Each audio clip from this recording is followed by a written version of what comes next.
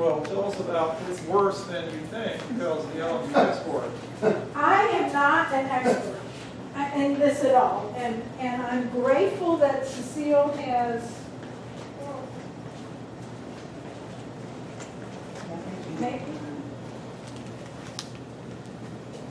made a presentation for us that I will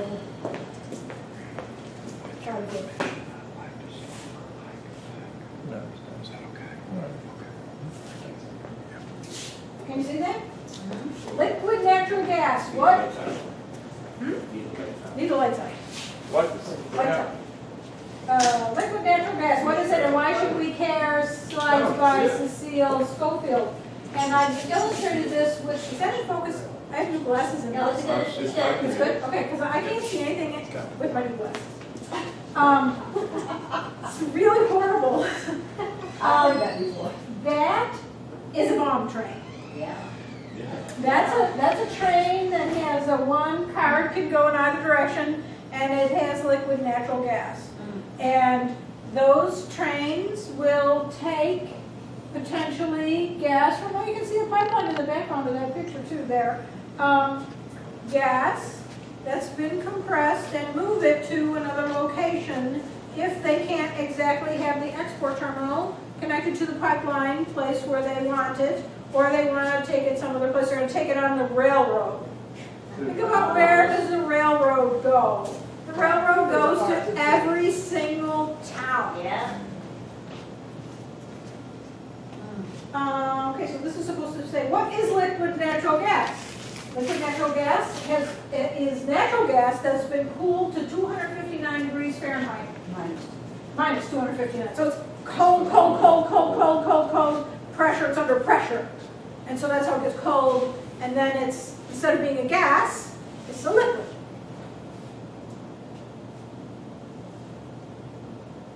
It's also about more energy. Oh, well, there's the question. All right. But let's focus on a very serious thing, and that's hauling liquid natural gas, moving it around on the road. Dr. Tariq Powell, who researched and analyzed energy policy and infrastructure for Sightline Institute, published a liquefied natural gas coming to a rail line near you. You can look up this paper and read it for yourself. Coming to it. I think it goes right by here along 90. I saw it. I read the sign. You see one of those little bomb trains? Oh my God. It can erupt into catastrophic explosions. Okay, so we know that natural gas, when it's in its gas form, can explode and make a big hairy mess. I mean, when little teeny lines like this come to your house, so that you can have a gas stove, those explode. Your house blows up and you burn down and you die. If you have an enormous tanker of it, it's not just a little thing, it's a big thing. It's a big thing. It's a big hairy thing. So, the American railroads have a problem. They don't have enough freight to move around. In the past, their #1 freight was coal. They moved a lot of coal around. Coal's heavy. And they move a lot of oil around, and they don't have those as passengers on their lines anymore. So they need a new passenger. Who could their new passenger be? Okay, there's our new passenger, liquid natural gas. I don't know what FRA is. Federal Railroad Association. Something. Federal Railroad. Okay, anyway, they just started letting them move it. They did an experiment in Alaska, and they granted them a 2-year permit to move things around. Oh, great. Look, Alaska and Florida. Why does Florida decide to be? Florida East Coast Railway, yeah. So they're going to just take it up and down because they have natural gas export facilities to go at Jacksonville and Martin County, Crystal River, and the place on the Gulf. Anyway, there were some conditions that were put on. You could only have 2 trains carrying 8 tanks per week. Okay, but any tanks, too many tanks. Oh, and they inspect it once a year. Oh, how wonderful. Okay, One, So provide initial training to all crews operating LNG gas trains and emergency responders along the route. Okay, well, we just heard that emergency responders had responded to the natural gas leak, and the company just wrapped a towel around it. So how does the railroad, when did the railroad become an expert in transporting such a dangerous thing? And what's going to happen when they have an explosion and then they say, well, they're new at it and they're just learning how? All right? You know What's- it's gonna be the line. You know that's. Okay, prohibits double stacking of portable tanks. Seriously? You're going to put them two at a time like they do, like, you know, with containers? Right. No. Okay. You said they can only have 8 cars though? Yeah. Just saying. Okay, so federal regulators should not treat Alaska Railroad experiment as a reason to greenlight. Okay, so just because you did it in Alaska doesn't mean it's going to work anywhere else. Alaska doesn't, well, have very many people, but the people that live there, they're just as important as the people who live here in Florida or in Georgia or in Pennsylvania or Oklahoma or any other place. So we just shouldn't be moving stuff around. They never have a problem in small town USA, they always have a problem in big town USA. Well, and when they have a problem in small town USA, well, heck, when we were having our thing with FDEP and the executives from Houston came, they're like, here we are in the middle of nowhere. Like, it's somewhere to us, this is where we live. So just because they had to come to Houston in their fancy private jet to Jasper, doesn't mean that Jasper isn't important. Association of American Railroads filed a petition to the Pipeline and Hazardous Material Safety Administration, your friend PHMSA, to allow transport of LNG by national rail nationwide. And PHMSA currently prohibits because it's dangerous, and because it could explode, and because pool fires can't be extinguished, like if it gets, and okay, so PHMSA's like good, it's good.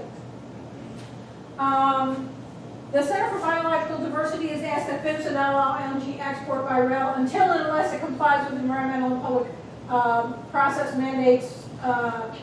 Okay, but we already saw that with FERC. They just yeah, Right, it's not and gonna. it doesn't really help. Well, the thing is, there's nothing they can do to make it safe. Right. Okay, so what happens to LNG in the event of a crash or spill? I'm sorry that this is so small, but she gave us an enormous amount of stuff to read. An uncontrolled release of LNG poses a fire hazard. An uncontrolled release of natural gas poses a fire hazard. In confined spaces, LNG will explode. Flammable vapor gas from the LNG spill near an ignition source will burn. Oh, okay, great. An LNG pool fire would spread the fire away. Oh, so other stuff would catch on fire. It burns hotter and faster than oil or gasoline. Ew. They can't be extinguished, just have to burn off. Coming to a railroad near you. Thermal radiation or heat from the LNG pool fire may injure people and damage property, and large pool fires on water are extremely dangerous because you can't put them out. Can't put them out. It's a problem. So this is Martin County, and I wish you could see this pretty well. Martin County Fire Rescue did an analysis, and so their place that they looked at, these 3 little purple bits, and then this is where the export would be, the tank bit. And the railroad goes along there. Their analysis would be that hundreds of people would die or be seriously injured from a breach in a containment tank. But there's still Florida East Railroad using LNG. The Treasure Coast Fires Chiefs Association sent a letter to Governor Scott expressing concern about increased use of LNG fuel and LNG freight. Nothing.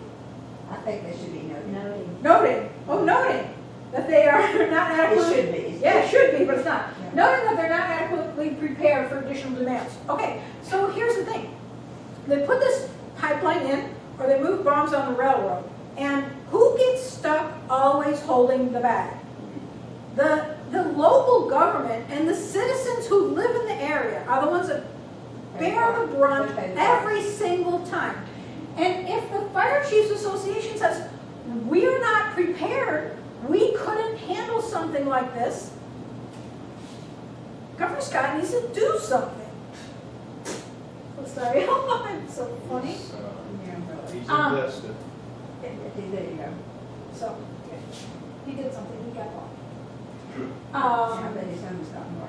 So exporting liquefied natural gas.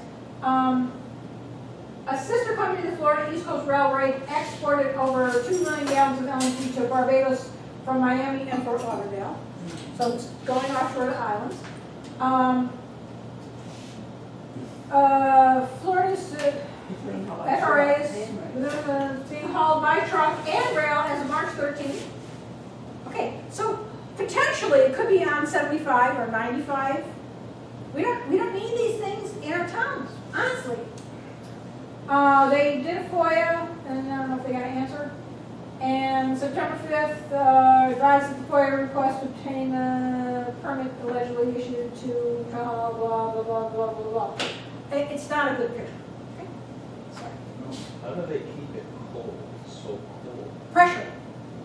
Just pressure? Pressure. That's a lot. There's a problem. That's why it has the pumping stations. If they're hauling LNG by rail without a permit, Roads. Oh, I think they are. if they're doing it without a permit, it's a really big problem.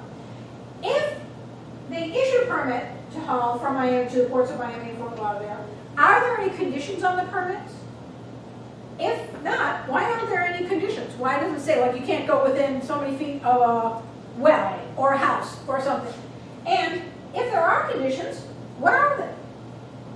What are they? So the single fail trail jam thing comes down through Suwannee County, and then there's some spurs that are not part of the Sabal Trail project, different projects. Go over to the coasts. Well, why would they split off side bits that don't go to power plants?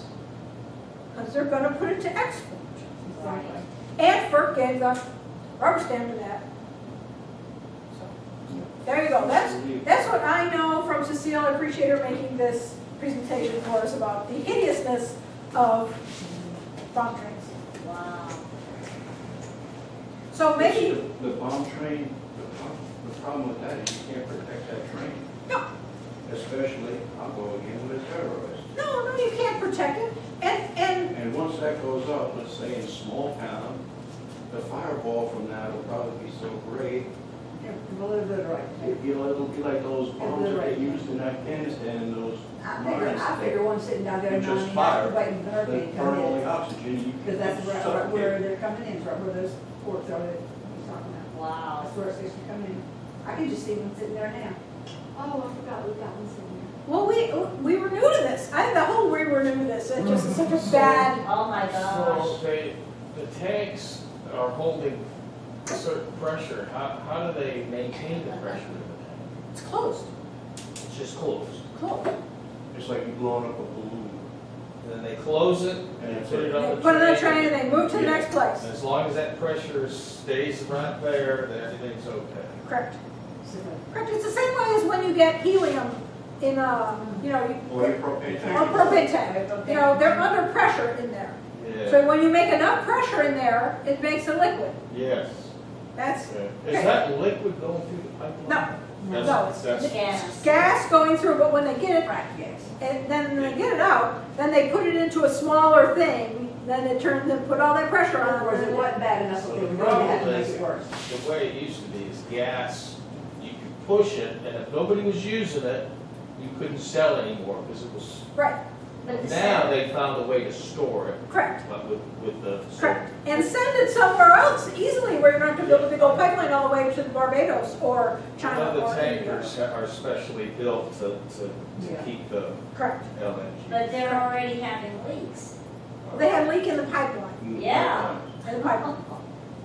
Well, and even, okay, so pipelines can have accidents. So there's a little 10-inch pipeline that goes across our property, and we have the stink put-in station on our property.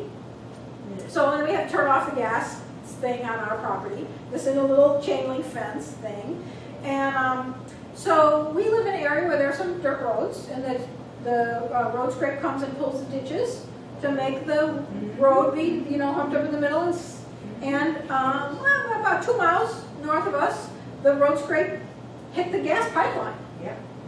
And thank goodness there wasn't a spark, and there wasn't anybody smoking at the time, and the gas just shot in a jet into the sky. And then people were like, oh, well, that's a problem. Well, we need to do something about that. So John ran up there, and they were the first responders there were like, no, you can't come in here. And he's like, oh, well, I'll just park over there and I'll come in. And they're like, well, we have to turn this off. Well, he turned around and came back home, and he got back to the world to get turned off before the pipeline people got there. I can believe it. So Oh my gosh. this is just a little. This is just a little thing. And it was how long was that spewing into the sky? Oh, it had to be at least 45 minutes. Where did my you find gosh. the valve for that? Well, we know where it is. It's on our It's property. on our property. Oh. It's in So the. you have, is You it go down- buried in the No, ground? No. Is there about, you go down It's not 129? changed. It's the valve station? When you go down You 129? know, Brian? Yeah. But you'll see, this is We've got one of this those one's right little down there. places on 349. 349, that's it, I'm sorry. That's Right. where I live, and there's that little fenced area, Right. right next to the, Right next to the road. Yeah. right next to that's the, it. where the school drops the kids off, Yep. that corner. That's it. That's it. That's There's it. another one That's at it. 129. That's it. Well, And that that's what goes they can- across the river too. They can turn it off there. So we have one of those, a little one though, because we just have 10-inch Oh. pipeline on our property, where they put the stink in. So, and where they put the stink in, that thing hisses all Oh. day, What does that mean? all I don't know. night. What? Hisses, it makes it Natural gas hissing. has no odor. Okay. So they have to odorize. They have to odorize it, they have to put something in it so it Do don't they smell. odorize Okay. it? So you I know. never have heard it. of it. I didn't know what it was. Otherwise, you wouldn't know if it's leaking. I thought they only had to odorize it when it's sold to the consumer. Well, yeah, that's ours, is a little pipeline, and it goes to, Oh, so that's odorized. yeah, ours is So odorized. you have natural gas? Not at our house, no. Just Isn't that funny? we You just got have a pipeline that regular goes through our property. Gosh. It's just like all of us. You can't get free heater? No, no. You can't even get a little bit for No, yourself. they tried nothing. That's very They pass everybody. Oh my gosh. You can't have any. Oh, speaking of national security, it actually branches on our property. And one of those pipelines, the one that branches off, is not on Phmsa's map either. You want to know where it goes? Moody Air Force Base. So they probably don't put it on the map because of national security. Right. Like you can't drive by and see it, you can't look Right. at You Google can- Map and see right. it. You can look at a Google map and see this big old thing where no trees grow. Trust me, they want it. They got it. They know. Right. So, How long does it take to get somebody from the gas company? They're in what, Houston? They're gonna come out and send a guy? Tallahassee, Huh? they've come from Tallahassee, Oh. and it's 90 minutes. Yep. Well, they may have come from Thomas. Sable so Trail, I it's think, says they hire local people to do that sort of thing. But they If there's a don't. problem. Yeah, but what's Well, it gonna- I don't really know for Right. But are they gonna be full-time, or are they gonna no, be they get called when they. called out when needed? Called out I when think it's needed. a, So- when something So goes who's wrong. gonna want that job? Let's think Oh, there's about it. lots of people that All want right, back. I They'll worked, take money I worked in from a it. power plant, right? And we had number 6 fuel oil, and I was an assistant control operator. And one of the questions that were on the test, if the tank 5 catches on fire, what are you gonna do? Run away. I told the guy who gave me the test, I'm going home. Yeah. I ain't staying here. You know what the answer is? I'm gonna go to the pump house, which is from me to him, where that tank is on fire, and I'm gonna open up a 16-inch steam smothering valve. This boy ain't stupid. He's Could have put an MOB in there. I put anything in there, but I wasn't going there on fire. I saw that thing on fire. Should be able to push a button. Get rid of it. Nah, let me tell you something about power plants. It's a miracle you flip the switch and they go on. Yeah. Seriously. All right, so we have now a little video, if you're up for watching a little video. How big is these mains that they're putting in? Like, you only had a 10 inch. You got a 10-inch. Sable Sable Trail is Trail's 36 inch. Yeah, that's the standard. Wow. Okay, so let me see if I can. And what is it, under 75 pounds of pressure? Or 360? One's the video. 365, 3 right? minutes. 1,600 pounds. I got 3-minute video. 1600. Okay. Very high pressure. Yeah, because. Ours they was kind of only- wrap it up. Okay. I got a lot of stuff. I'm still gonna see. 360 pounds, and we had a big regulator. We regulated it down Oh, yeah. to 8 pounds when we were putting it in the boiler. Have to turn speaker on, first of all. Can have sound. And, Bluetooth connected. well, I want to use Bluetooth. That side pipeline she was talking about, it branches off in Suwannee County, a mile from the compressor station. It's the Florida gas transmission pipeline. They expanded it to go through Bradford County to Jacksonville, to Eagle LNG, which is already built, which already ships through Pearly Maritime for export. Wow. Does that line in 349, the pipeline comes down 349, there's a gas there. But that one that goes across the Swanee right there, you can, I think it's like a T, it tees off at 349 and right where Mad CNC used to be. I can tell you, looking at the map, I don't have it that well. But it goes across the river and I'm thinking, where does it go? Mayo? I mean, it's going that way. If it's east-west, it's probably the FGT pipeline. Okay, Where's so, it going? Just do another okay, let's see if we get this. FGT is another pipeline, and it goes all the way across to Jacksonville. Now, is this the one that they used in their This is, court case?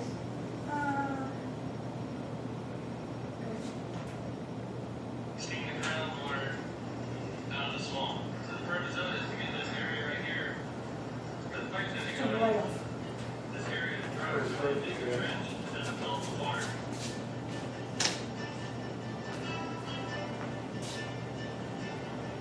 Yeah, that is good.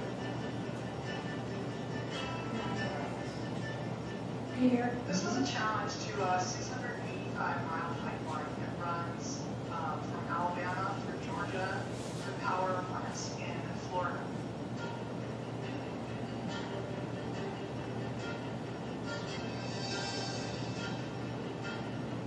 You got that right, the low income area.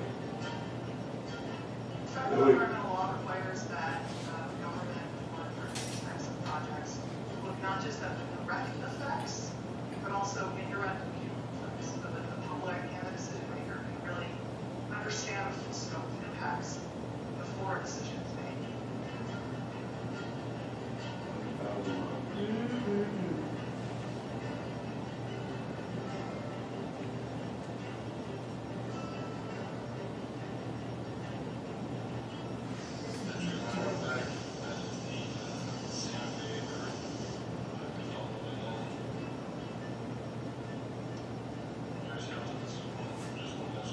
That's what Bobby's house is. Provided a whole bunch of excuses for why, according to FERC, we couldn't really look at those impacts in a full, meaningful way. And what the court said was, private, for both pipelines and other federally approved projects that require federal environmental review, it's going to be very tough for agencies to say no, we can ignore these downstream climate impacts. That's what Gordon was talking about. It's not just pipelines. It has a bigger effect. There's a lot of these going in right now. They're running gas from Marcellus and shales in Pennsylvania, Ohio, West Virginia. We're really needs to be looking at the full impacts before it just rubber stamps all these projects. It's really important that all these different parts of the movement all fight them together. The legal aspect, the organizing aspect, the direct action aspect. It's been great to see. In Sabal, there were some camps that were kind of, I think, inspired by standing up in Atlantic Sunrise, Pennsylvania. There are some nuns who have established a chapel. So I think all of these different components working together is going to be very important. Very good, There you go. very good. Was that the Sierra Club attorney? Yes, that's Ellie Benson. Okay. She's the lead attorney. And believe me, she's been confused by this too.